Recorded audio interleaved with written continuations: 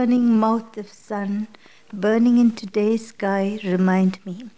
Oh yes, his mouth, and his limbs like pale and carnivorous plants reaching out for me.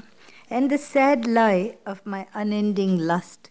Where is room, excuse, or even need for love?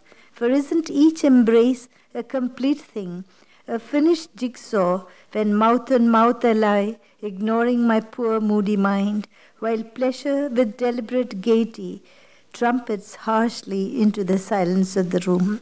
At noon, I watch the sleek crows flying like poison on wings, and at night from behind the Bardwan road, the copse sparrows cry, "Bol Hari Bol," a strange lazing for moonless nights.